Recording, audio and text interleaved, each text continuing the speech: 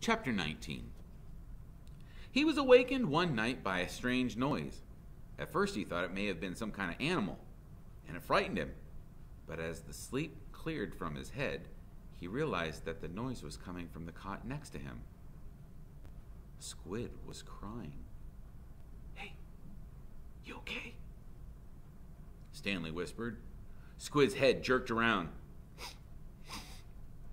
He sniffed and caught his breath. "Yeah, I'm fine," he whispered and sniffed again. In the morning, Stanley had asked Squid if he was feeling better. "What are you, my mother?" asked Squid. Stanley raised and lowered one shoulder. "I got allergies, 'kay?" said Squid. "Okay," said Stanley. "And you open your mouth again, I'll break your jaw."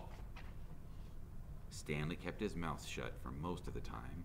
He didn't talk too much to any of the boys, afraid that he might say the wrong thing. They called him caveman and all that, but he couldn't forget that they were dangerous too. They were all here for a reason. As Mr. Sir would say, this wasn't the Girl Scouts. Stanley was thankful that there was no racial problems. X-Ray, Armpit, and Zero were black. He, Squid, and Zigzag were white. Magnet was Hispanic.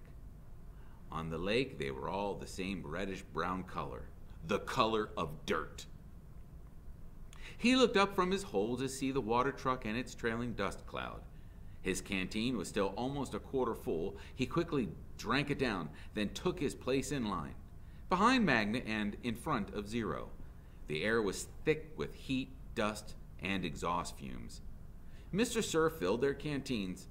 The truck pulled away. Stanley was back in his hole, shovel in hand, when he heard Magnet call out, "Anybody want some sunflower seeds?"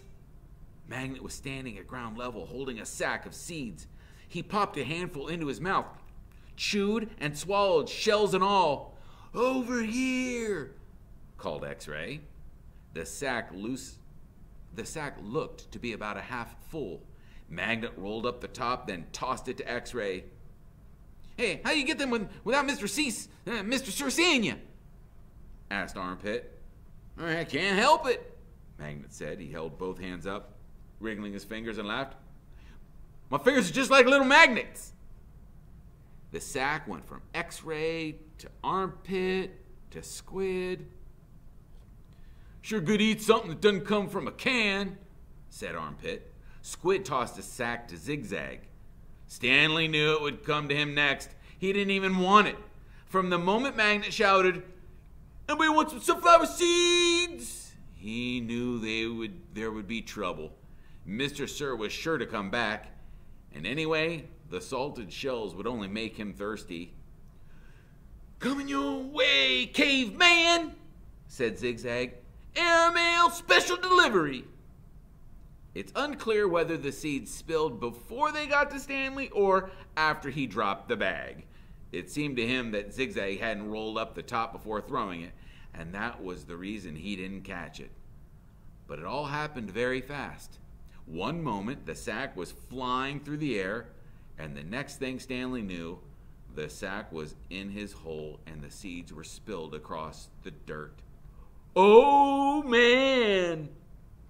"Sorry," Stanley said as he tried to sweep the seeds back into the sack. "Hey, man, I don't want to eat dirt," said X-Ray. Stanley didn't know what to do. "The truck's coming around!"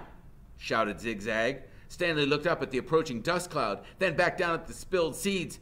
He was in the wrong place at the wrong time! What else is new? He dug his shovel into his hole and tried to turn over the dirt and bury the seeds. Whatever he should have done, he realized later, was knock one of his dirt piles back into his hole. But the idea of putting dirt into his hole was unthinkable. "Hello, sir," said X-Ray. "Back so soon?" "Yeah, it seems like you were just here," said Armpit. "Time flies when you're having fun," said Magnet. Stanley continued to turn the dirt over in his hole. "You Girl Scouts having a good time?" asked Mr. Sir. He moved from one hole to another. He kicked a dirt pile by Magnet's hole, then moved toward Stanley. Stanley could see 2 seeds at the bottom of his hole.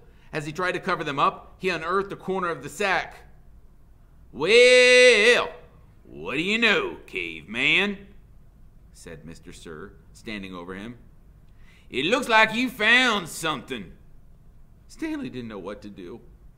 "Dig it out," Mr. Sir said. "We'll take it to the warden. Maybe she'll give you the rest of the day off."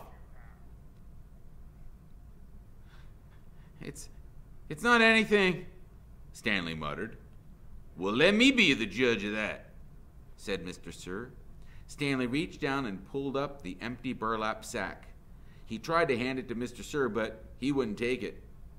"So, tell me, caveman," said Mr. Sir, how did my sack of sunflower seeds get into your hole?" I stole it from your truck." "What happened to all the sunflower seeds, I ate them. By yourself?" "Yes, Mr. Sir." "Oh, hey, caveman!" shouted Armpit. "How come you didn't share any with us?" "Yeah, that's cold, man," said X-Ray. "Yeah, I thought you were our friend," said Magnet. Mr. Sir looked around from one boy to another, then back to Stanley. "We'll see what the warden has to say about this. Let's go." Stanley climbed up out of his hole and followed Mr. Sir to the truck. He still held the empty sack. It felt good to sit inside the truck, out of the direct rays of the sun. Stanley was surprised he could feel good about anything at the moment, but he did. It felt good to sit down on a comfortable seat for a change. And as the truck bounced along the dirt, he was able to appreciate the air blowing through the open window into his hot and sweaty face.